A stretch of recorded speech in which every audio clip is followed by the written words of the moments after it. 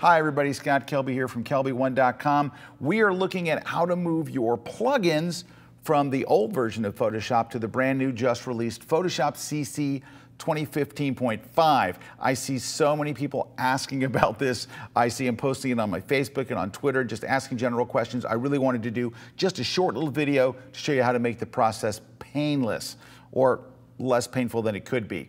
So there's basically two options to do this, but before we get to that, why are we worrying about plugins? Well, that's because the rest of the stuff will take care of itself. Your actions will go over automatically to the new one. Your presets like your workspaces and stuff, those are all gonna go. You know what's not gonna go? Your plugins. And so you're gonna have to move them manually. Now, there's two ways to do this. There is what you think is the easy way, and it might be actually, and then there's the right way. We're gonna cover both of them. The easy way would be to do this. Go to your plugins folder in Photoshop and literally drag them to the new folder in the new Photoshop. Now, before you do that, how are you gonna have the old Photoshop and the new Photoshop both on your computer at the same time so you actually can get to that plugins folder? Well, here's how you do it. When you're doing your install, you're gonna see this screen come up right here. On the left, when it says you're upgrading to Photoshop CC 2015, even though it's 2016, just ignore that part. We're gonna click on Advanced Options, that's your step one. Then step two, this checkbox will be on called Remove Old Versions. That would remove the old Photoshop, but you need to have both the old one and the new one so you can drag your plugins.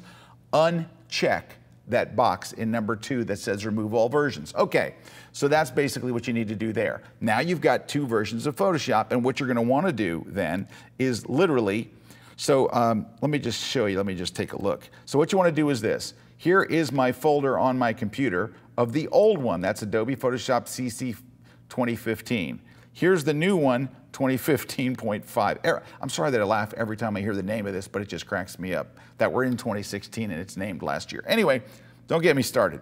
You can see I have a plugins folder here, and in there are some of my filters. Now, I've got filters from Google, I've got filters from Topaz, I've got filters from MacFun. I want to get all these over. I took the Google folder, which is the Nick collection, by the way. It's the Nick filters, right? Analog Pro and all these Vivace and all. All right, so here's what I did. I took that entire folder and I just dragged it over to the plugins folder in my new Adobe Photoshop. You'll find a folder called plugins. I dragged it over and copied it. I quit Photoshop. I relaunched it. They're all there. I'm like, this is awesome.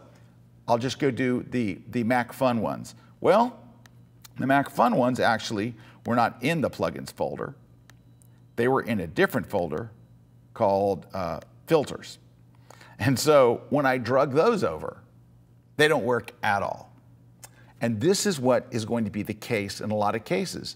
Some filters will work.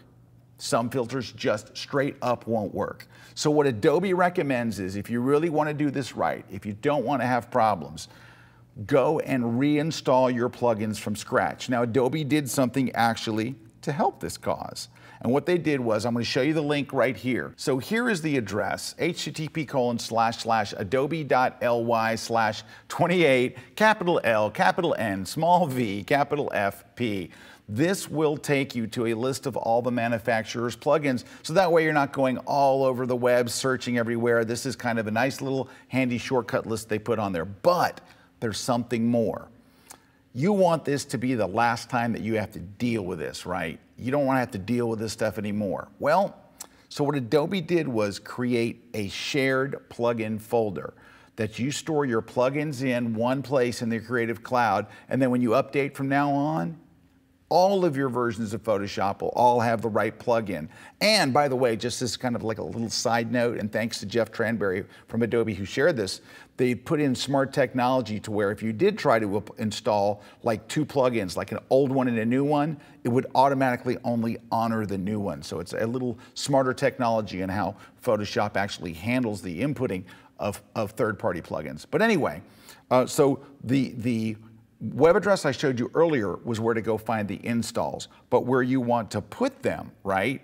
Go to this address right here. So this is a different address, http://adobe.ly/280 big B, little b, kg. So it's 280, looks like BB King, or B flat kilograms, but it's 280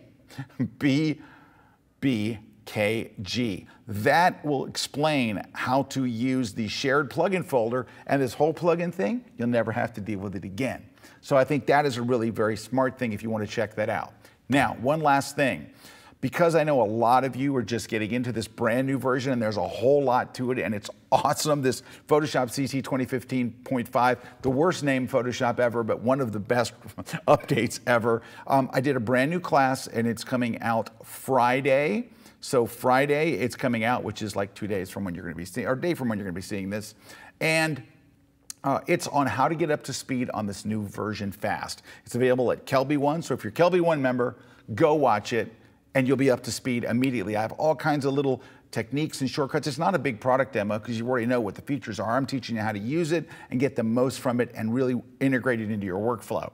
If you're not a KelbyOne member, go to KelbyOne.com, take the free trial. You can watch it right now along with everybody else. And then for the next, I think it's 10 days, you can watch any other things that you want to learn on Photoshop, because we have literally like 600 classes on Photoshop, photography, Lightroom, all that kind of stuff. Anyway, there you go, guys. I just kind of wanted to help move that down the path a little. I know some people are struggling with it, and I wanted to make sure it wasn't you. So thanks very much. We'll catch you guys next time.